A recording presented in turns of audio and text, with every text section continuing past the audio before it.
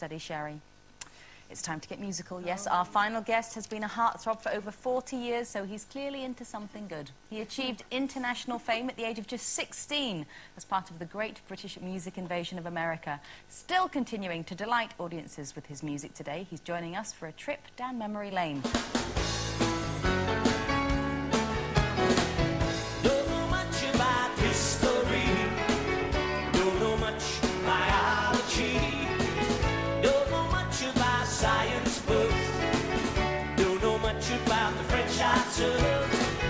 But I do know that I love you, and I know that if you love me too, what a wonderful world this will be.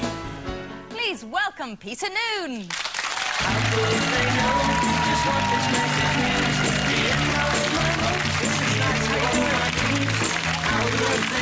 Hello, ladies. Let's shake hands with everybody. How do you do?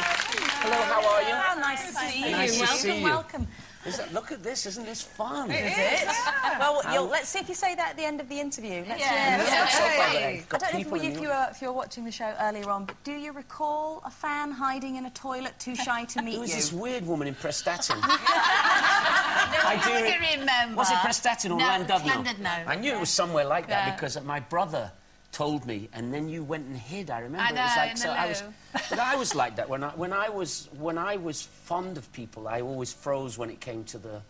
But you must have met everybody. I did, you know, I met all the people I wanted to. I was unlike you. I didn't hide in the bathrooms. Toilet. Yeah. No. I got to meet all my heroes. When I was very young, I was a bit more cheeky than I am now, and I would say, could I?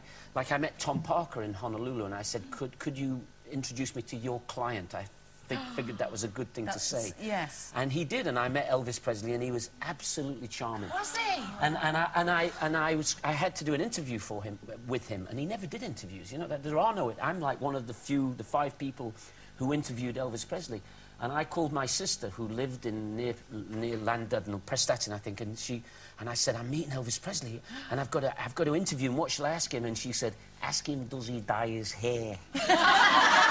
So all through the interview, I'm like kept looking up at Elvis, and he did dye his hair. You asked him? Did you ask him? No, I didn't dare ask him. I was afraid. But he was so. I was very lucky because all the people that I met when I was a kid were very, very gracious and friendly to me. You know, and the people who weren't, I wiped them off my. They were gone. The Everly Brothers were nice to me. You said the Beatles were They were fantastic to all the bands. How all the big legendary ones are always the really nice ones. And I think of some people who aren't legends who were really nice. Like I used to run into when we were first touring, you used to see like Mike and Bernie Winters and Morecambe and Wise, and they were legendary to me because they were the people that I grew up with on the television. Yeah. Has the business changed then for you since then? I mean, you're saying then, were they great then? But what happens now? Has it? You're still in it. It changed. When you meet nice people on the way up, it makes you realise. Like I got a really good fan club because I remember that first time I met the Everly Brothers, and they were so kind to me, you know. So, you know, now when there's a bunch of people in the queue waiting for an autograph, you can't be snotty with them. You have to be very gentle and... Your fans are very loyal, aren't they? What are they called? Lunatics? Lunatics. Lunatics. Yeah, right with lunatics. You're a lunatic. I'm a lunatic. You're a lunatic. That's okay. Big badge. We've got hundreds, and I'm happy to have you. You fits perfectly. Well, she fits perfectly. Yes. We like nice people. You were so young, weren't you? 16? I think when the record went in the charts, I think I recorded it when I was 15, and then it was out, and it was the perfect time to be in a rock and roll band. Except all the girls that I wanted to date were 18 plus. So that's not bad. That's all right. It is when you're 15 and 16, and they go, I don't want to be seen out with a kid. I had a Maserati, I couldn't get a girl to get in it. But that was not the first time that you were known to the public, because you acted before. I was on Coronation Street like Bruno. Yeah, Only I didn't tell my mum I was in love with a man. No. We've got a picture of you. Here you are on Corrie. That's Stanley Fairclough. You were his son, were you? Yeah, I was Len's son.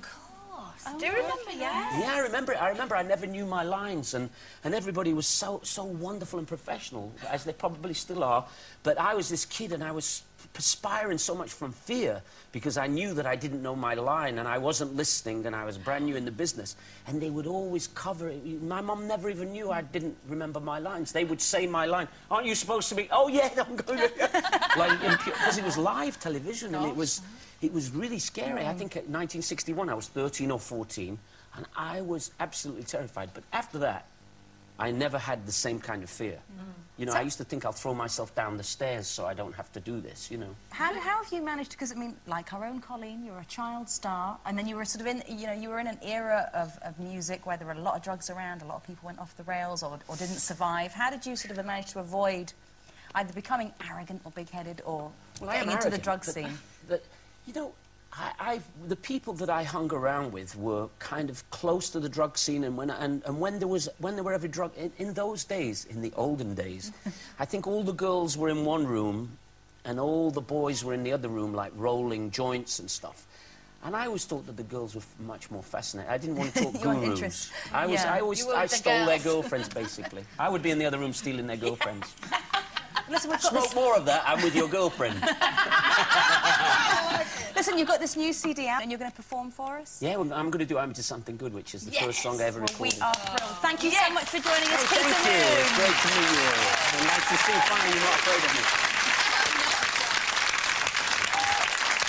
That's enough chat from us, but there's still some great guests to come this week, including X Factor crooner Ray Quinn and reggae superstar Eddie Grant. But here, as promised, it's the brilliant Peter Noone.